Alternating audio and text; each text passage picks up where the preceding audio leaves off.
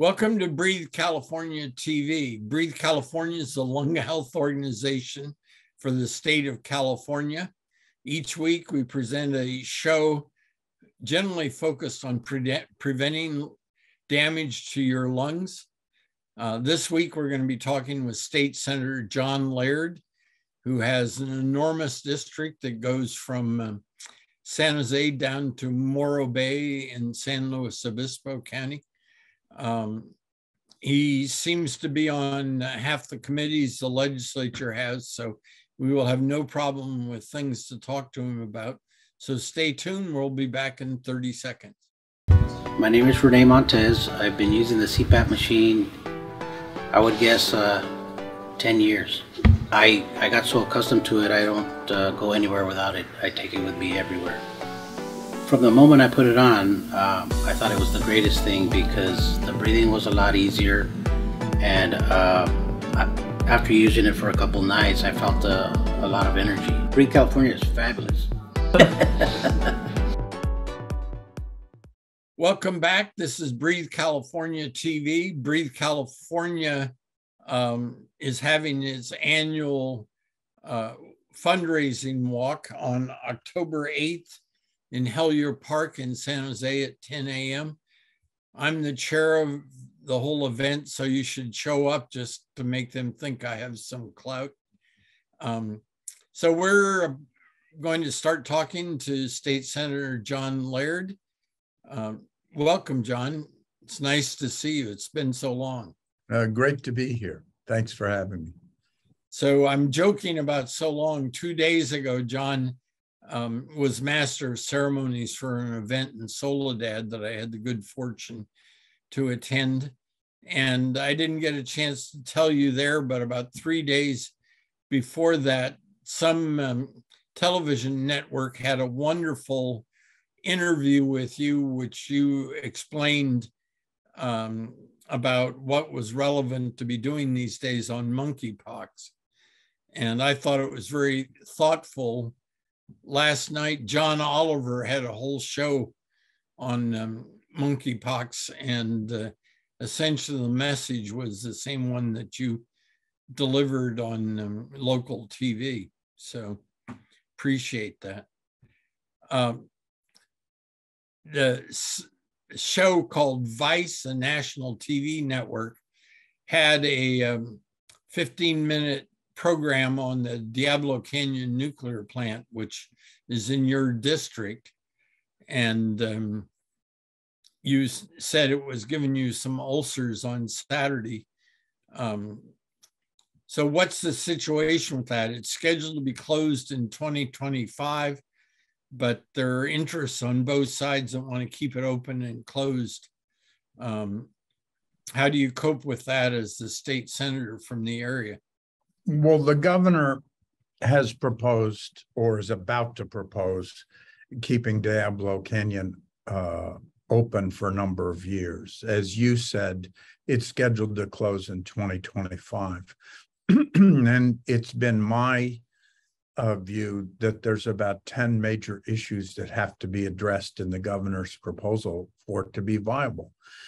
And for example, it's going to cost hundreds of millions of dollars to keep it open. Where's that coming from? Is that coming from the utility rate payers? Is that going to come from the federal government? They have a pot of money potentially for extending nuclear power plants. The legislature passed a bill that the governor signed a few years ago to transition away for San Luis Obispo County. They rely incredibly on the economic benefit that comes from Diablo Canyon. And in fact, the school district that includes the plant would lose 10% of its property tax revenue if the plant were to close. And of this money that was helping with the transition, $80 million has gone out. So do people have to pay it back? Is it just good? If the plan is extended for 5 years, does that mean there's no money when it actually phases out? Offshore wind is going to phase in off of Morro Bay and San Luis Obispo. And the question is the transmission that's necessary for the wind energy that's generated? Will it be available if Diablo Canyon extends? There's 12,000 acres of land surrounding Diablo Canyon that many people wish to preserve for accessibility and for other reasons. What's going to be the fate of that? There have been seismic studies that show that there are new earthquake faults that have been identified that are closer to the plant offshore. There's been extensive seismic work, but none of the upgrades, or not all of the upgrades, were made because the plant was closing in 2025. Is that going to happen now? A lot of the workers have started to retire and move away. Is there an adequate workforce? They only have enough fuel through 2025, and they only have enough cask storage for the spent fuel till then.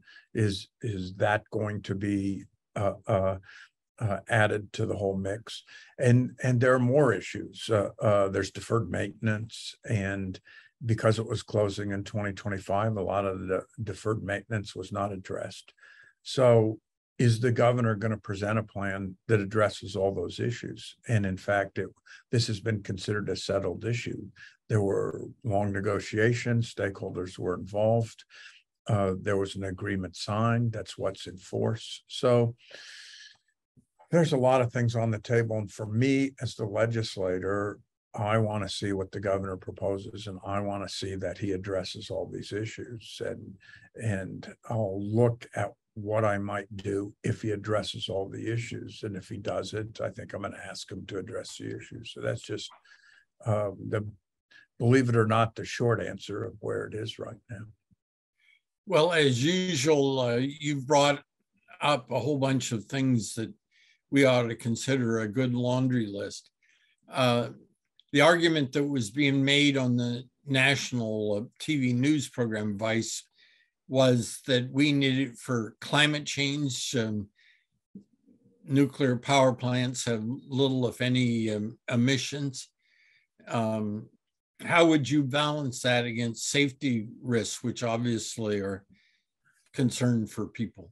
Well, I didn't adequately explain the governor's motivation here, and he believes that by the benchmark of a hot September day, we don't have enough energy with what we have done or plan to do in the next few years to meet the need. And there could be times that the grid goes down or is inadequate. And that's the real thing that his motivator.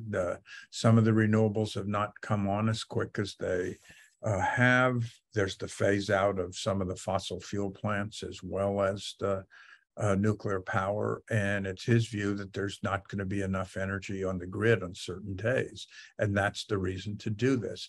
And it is being reduced to a choice between, there's these fossil fuel plants known as once-through cooling plants that take seawater out of the ocean, cool the plant, put it back. That's once-through cooling with the seawater, and so it's fossil fuel. It's considered not clean, and we are either way trying to phase out once-through cooling, and Diablo Canyon uses once-through cooling for its processes, and it's being represented by some of the advocates that it's a choice. We're going to be short either way and choose nuclear as more clean than the fossil fuel once-through cooling fossil fuel plants. And so I think I have some colleagues, I participated in meetings with them, that say, why aren't you drilling down on every single other option, such as reducing demand at peak times, making the grid more efficient. And the interesting thing is that while there might be problems in the next 2 or 3 summers, Diablo Canyon is authorized for 3 more years.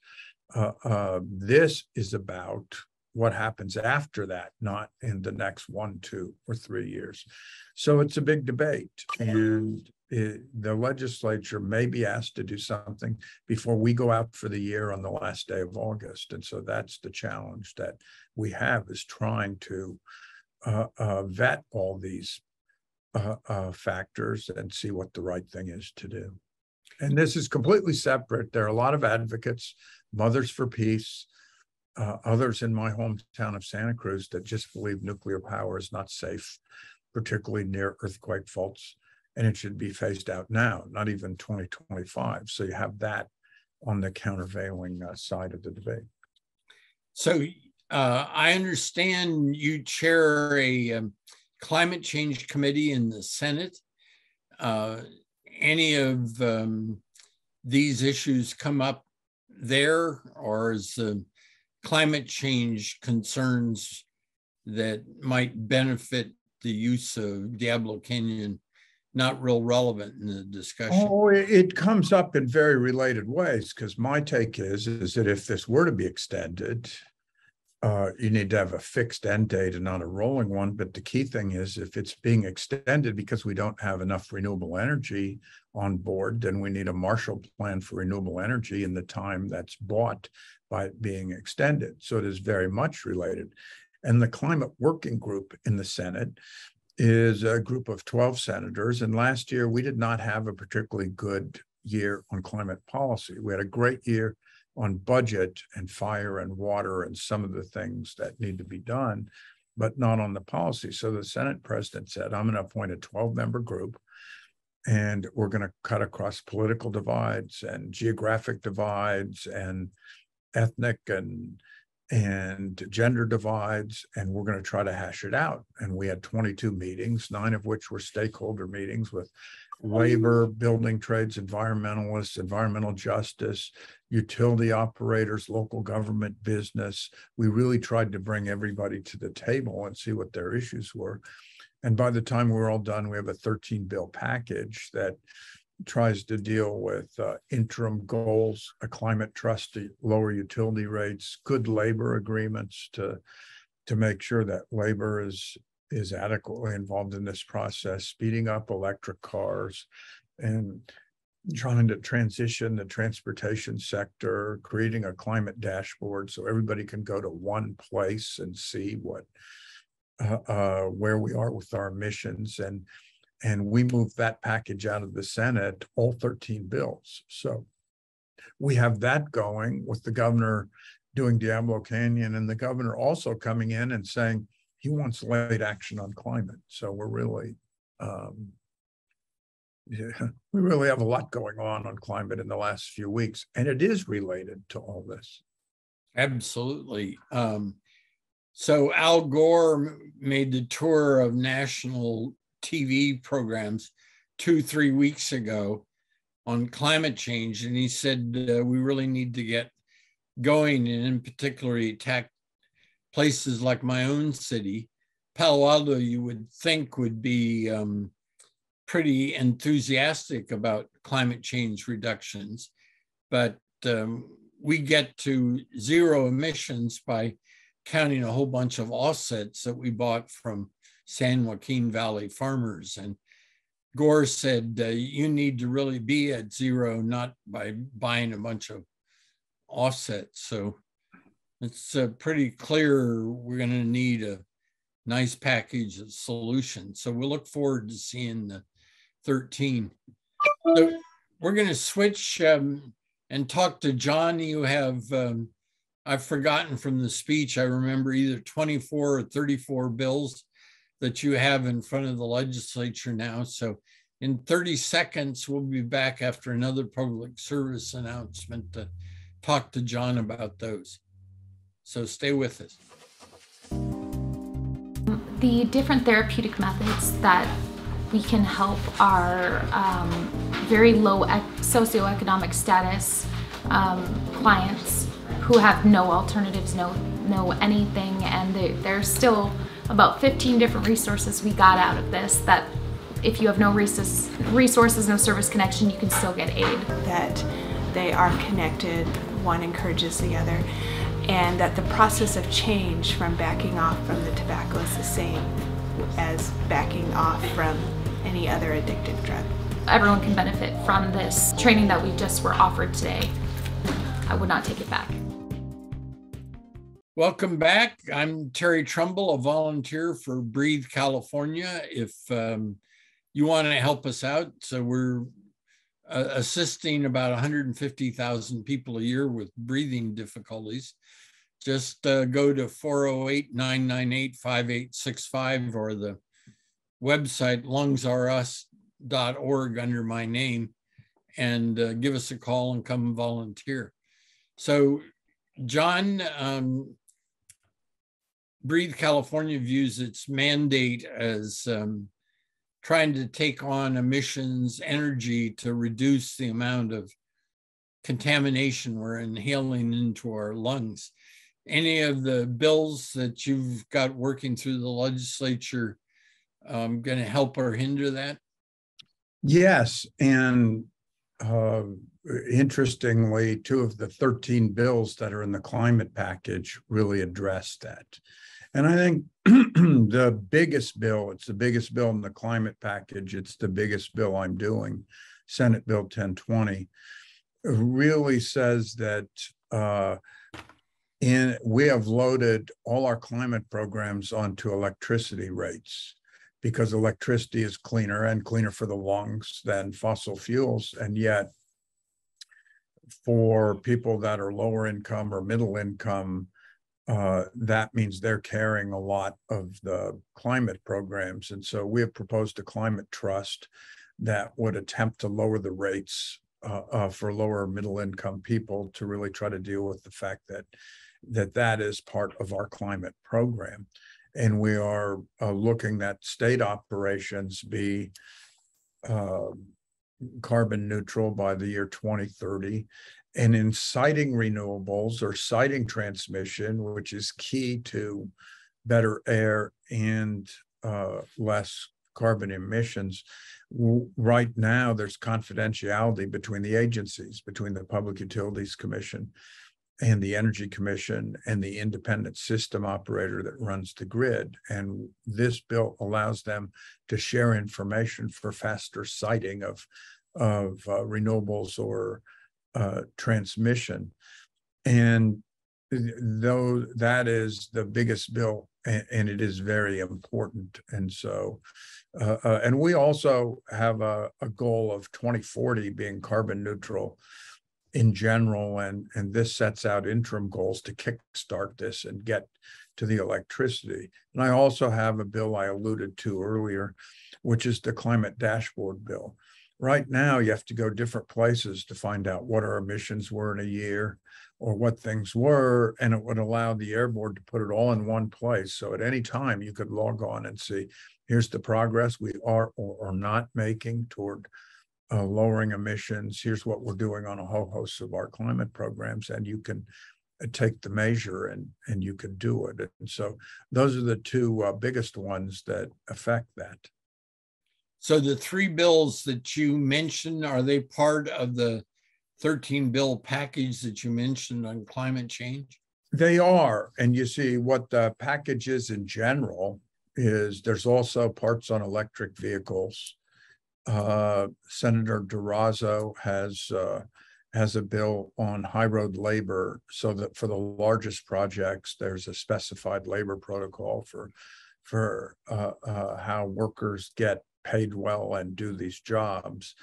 And then there's just different things because we have to move in a transition and we're not moving quick enough. We're moving quicker than maybe the other 49 states, but we're not moving as quick as we need to be moving to match what's actually happening in the climate. I led a delegation of senators to Vancouver during the break, and I was unaware that they had their own paradise last year. And when they were having a heat dome, it was a small city. It was 250 or 300. It's called Lytton in British Columbia. It's north of Whistler, which is north of Vancouver. And they had a fire just take the entire town in the middle of that heat dome. And so here we are, we're having heat domes, and we're having fires all over the universe. In my home area in Santa Cruz, we had the one that came almost to the city limits 2 years ago. And just far be. When I was Secretary of Resources, the CAL FIRE director said that that it used to be when he started out his career that 150,000 acre fire was the big fire of the year. And then the last year we were there, or the next to last year, we had 50 I mean, we had 5 50,000-acre fires, I think, before we were out of June. And that last year was the year of the Paradise Fire. So there are really, everything has changed. And for those that say we're not in the middle of climate change, we are in the middle of climate change. We're in the middle of the impacts, and we're getting there, not being able to reverse the tipping point. And that is the key reason that all the things we've been talking about in this broadcast are in play. So we've been talking more in the abstract about reducing air pollution. Obviously, wildfire is an ungodly disaster, and you, like probably the majority of the state Senate, have districts that have to worry about it. Do you have any specific bills that you're carrying other than just generally reducing climate change emissions that would take on wildfire issues? I did last year, and it was signed into law.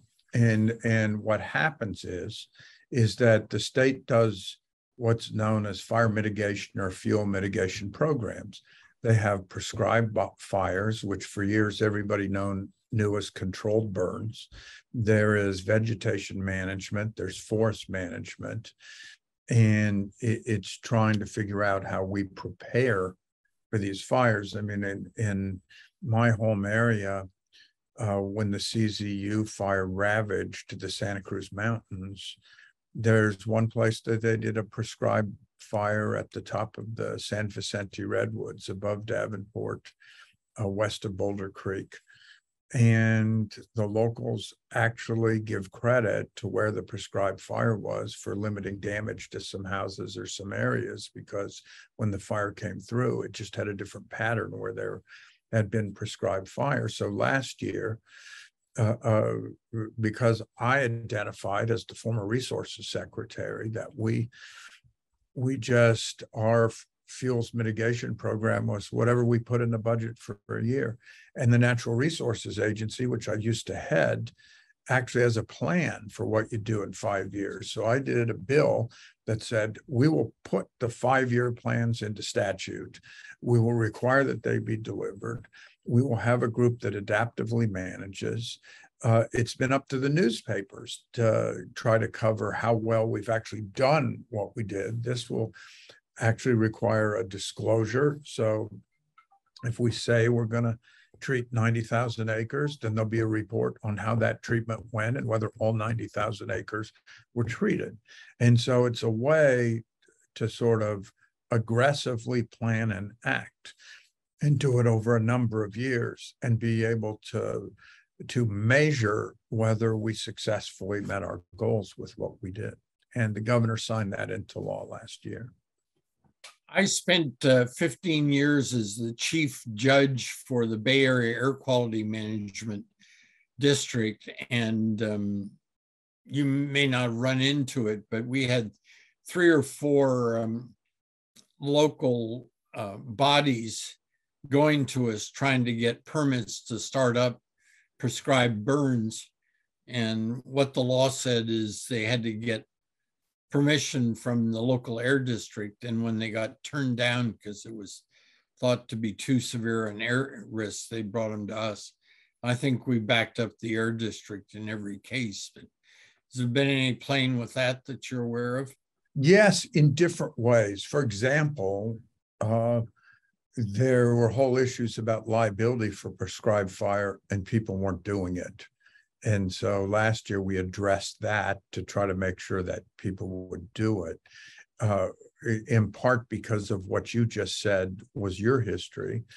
When I was resources secretary at the end, and it was completed under the new administration, it's not so new anymore, we did a statewide environmental impact report on fuels management that leads to prescribed burns, so that you didn't have to do an individual environmental impact report for all the larger issues. You might for some of the issues that were specific to the site, but it removed all the larger issues so that in fact, it made easier the environmental project process. Because when we were in Paradise after the fire, they were going to all their residents to ask if they wanted to sign up and then be included in the environmental work to do fuels management for the year. And one of the interesting stories is when the fire approached, they had printed all these notices and they went out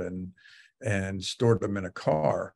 And the notices survived, but the printing house burned down in the fire. And I thought the notices were going to burn up. Well, the interesting thing is most of the people that the notices were going to no longer had a home that was up and had fuels that needed to be cleaned because the fire ravaged their home, their property. And so that is where the process has been. And there's been an attempt to expedite the process so that we don't get balled up in process when you're trying to deal with something that's such a life and death issue of fuels management. My recollection is Governor Newsom said when he first came into office that he wanted to cut back on rural living, that fires were creating severe risks for people that chose to build out in rural areas. Did anything ever come up from Well, that? he suggested that, but the thing about it is that of California's almost 40 million people, 10 million live in or adjacent to high fire hazard zones. Yeah. And so in some ways, that's closing the barn door after the cow got out. And so the question is, what do we do with the 10 million people that live in or near the high fire zones to make sure they're protected? We can argue about future, but right now, we have a major issue with who's already there. Well, as you know, I headed a state environmental agency for 6 years. And by the time that you became resources secretary, which I want to say is 2013, the name of the Department of Forestry had been changed to the Department of Forestry and Fire Protection, that fire issues have become so much more prevalent. And it's even known more as CAL FIRE. And there were a lot of us that were worried about the word forest or forestry being taken out of the title. So we've got about 30 seconds left. Do you have any summary of all the brilliance that you've discussed with us? I think everybody just has to pay close attention. And if you have strong opinions on climate, weigh in with your elected officials, because people forget that in this crisis, we really have to meet it. And it's really good for people to tell their elected officials what their personal experience is. It's a pleasure to have been with you today. Thanks again, John. Keep up the good work. We appreciate you in Sacramento. Thank you very much. Thank you.